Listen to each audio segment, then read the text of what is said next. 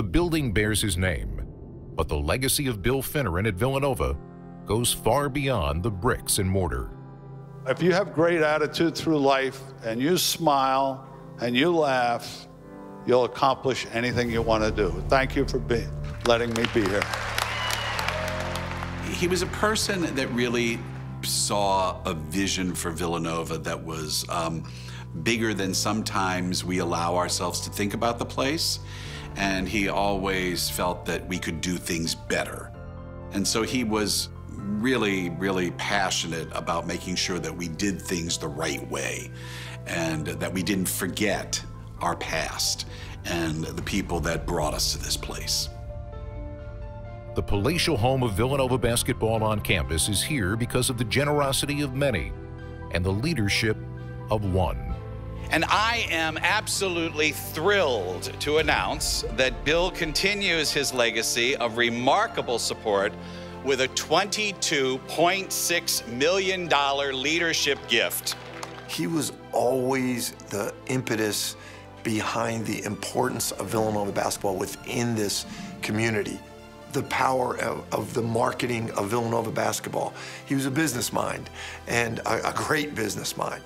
He took control at the board level to make sure everyone always remembered how important Villanova basketball was. The Finneran Pavilion was kind of his last gift, but his influence and his spirit had been in the program and at the university for 34 years before. A project which took less than 18 months and continued the transformation of campus, born from the mind and generosity of one man. A monumental, historic gift from a wonderful Villanovan. I'll point back to not only Bill's generosity, but his inspiration behind the project. This wasn't one of those gifts where, hey, here's the money, go ahead and run with it. It was, hey, if we're gonna do this, we're gonna do it right. The official unveiling came last fall, and the dedication night contest was a rematch of the 2018 National Championship game. Michigan dominated the first half, and Bill dominated the microphone at the break. I want to say one thing. All the freshmen that are here from the University and sophomores, the great thing about this is the worst half that you see in the next 4 years.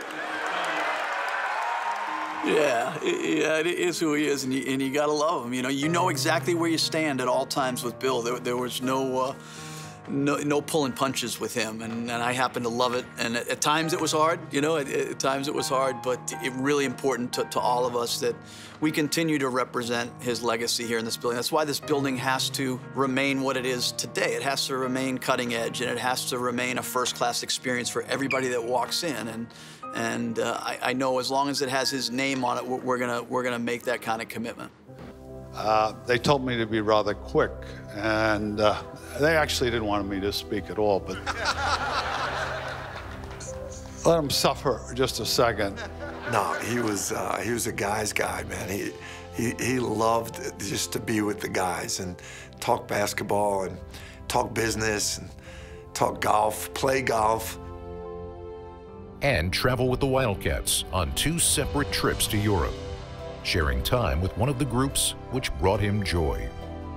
He was extremely dynamic in terms of his engagement with people at the university, his commitment to students, to faculty, to staff. He had a great passion for the place. He gave so much to so many people here.